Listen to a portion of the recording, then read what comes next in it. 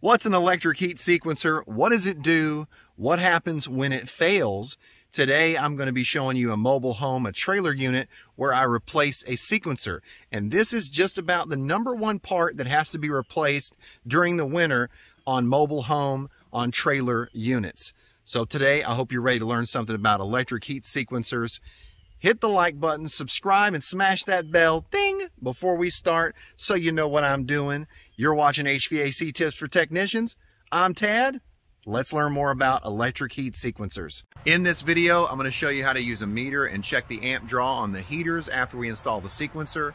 I'm going to show you a wiring diagram and how the wiring of the electric heaters are on an electric furnace.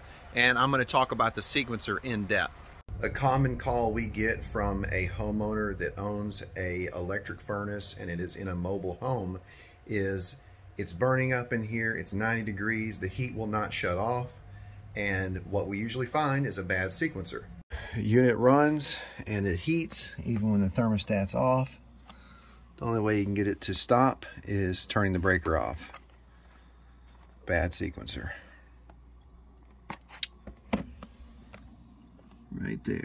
Here's what we're replacing. Multiple sequencers. There are single sequencers. There are multiple sequencers. What is a sequencer? A sequencer is a device that closes and opens its electrical contacts on a time delay for energizing a series of electrical loads in sequence.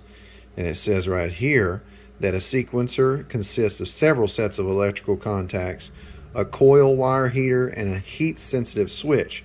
For its heat-sensitive switch, a sequencer uses a bimetal element to open and close its sets of contacts. Some sequencers are equipped with 5 sets of contacts, allowing them to control 3 heating elements, the blower fan, and the low-voltage circuit connected to the next sequencer. Take a moment, pause the video, read through this if you want, and let me show you this book. So if you want to get it, you can. This is actually page 1205, Modern Refrigeration and Air Conditioning. Link in the description. Just wire for wire.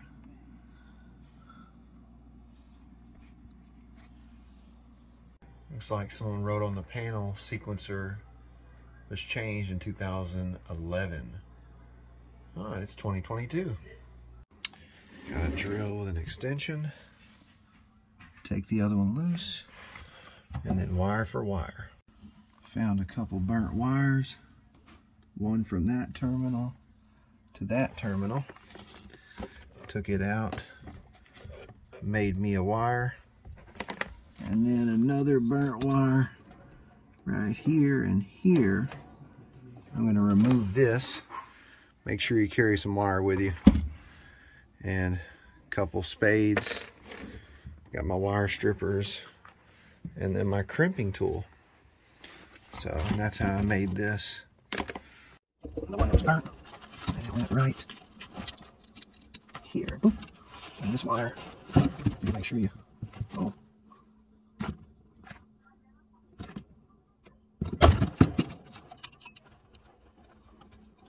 Alright, awesome. This one's about 2. So, need to get rid of that. Make another wire real quick.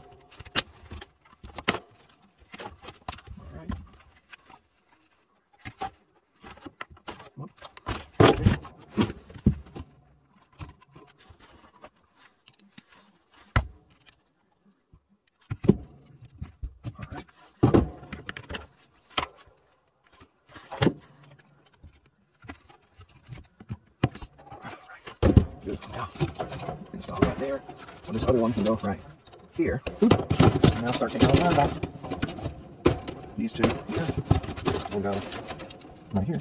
Oop. Wire for wire so that you know what you're doing. This here, up there.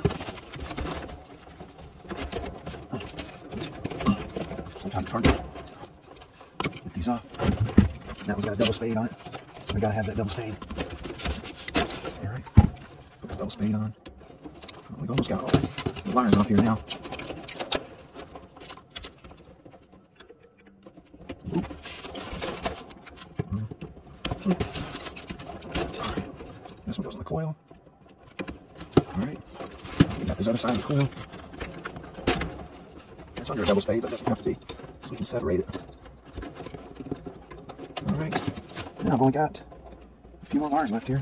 Looks like they're all on the right side. And they go right here.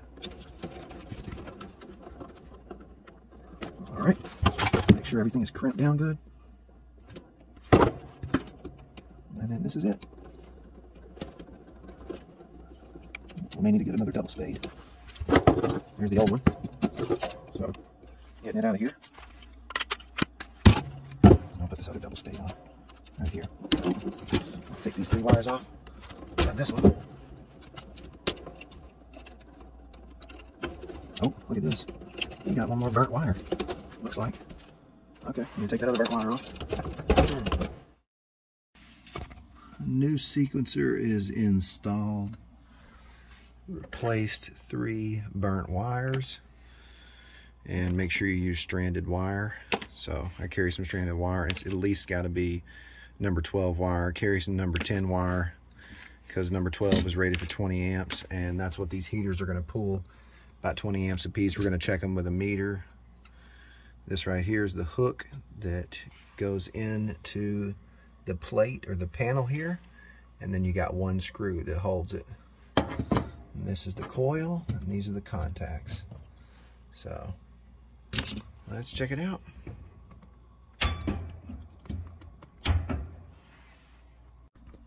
All right, turn the unit on heating. Get my meter. We got 25 volts to the coil. And now we're gonna measure the amp draw on all 3 heaters. This right here is the coil. See, I was putting 1 meter lead here and 1 meter lead here. So 25 volts here and then 240 volts here. See right there? 238 volts. All right, take it, put it on volts AC, hit select, and now we are going to measure the amps of these heaters. 20 amps, 20 amps. Oh, that's the only heater that's not coming on. So I'll wait a few minutes. We want to make sure that all 3 heaters come on. So, but those other 2 are working. 20 amps. 20 amps. Wait a few minutes. It's not going to come on because it's not hooked up to anything. See the other side of that terminal? This is one side. There's supposed to be another side. We need to hook this one to that other terminal. All right, let's switch it. Now we got the wire switched. So now all 3 heaters should come on.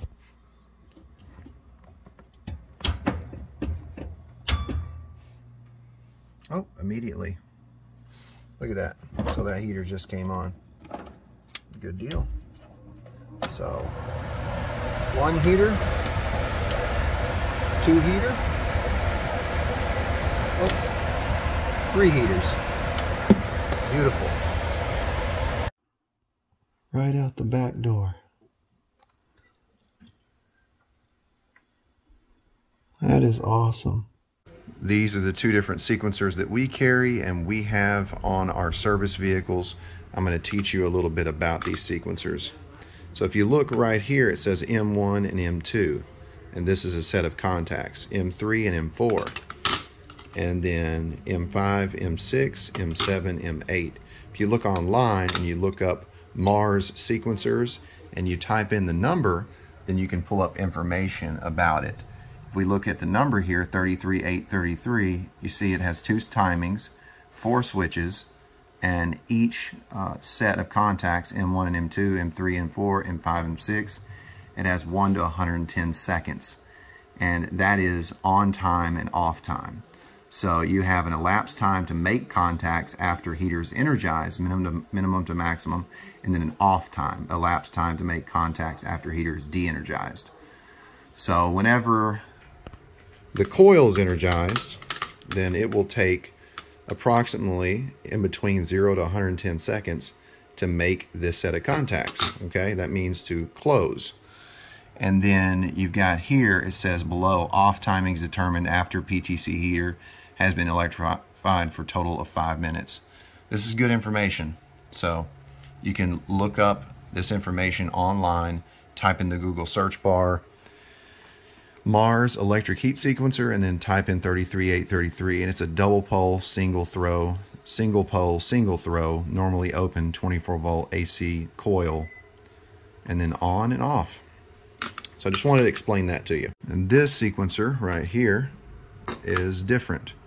It says timings are different, 30 to 90, timings off is different, number of switches, and it's a double pole single throw switch.